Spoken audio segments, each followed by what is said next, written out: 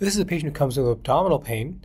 We got a CT scan with intravenous contrast, and we can see immediately that there are numerous distended loops of bowel, and particularly the large bowel is quite distended over here.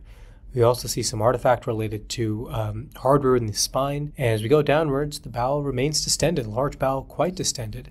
And so we're really worried about a large bowel obstruction in this context. It gets even bigger and bigger as you go downwards. And as we go all the way down, we can start to see right around here, there is an abrupt caliber change, and within that caliber change there is a very characteristic swirling of the bowel loop, swirling of the vessels surrounding it, and the bowel loops beyond it are relatively underdistended. So this appearance is classic for a sigmoid volvulus with a large bowel obstruction resulting from this twisting within the sigmoid mesentery. You can see similar findings on the coronal CT scan of this patient. Sigmoid colon in particular is quite distended, and right at that transition over here, that classic bird's beak appearance of this rapid tapering of the bowel and that swirling of the bowel along with the adjacent vessels, leading to collapsed loops of bowel in this patient with sigmoid volvulus.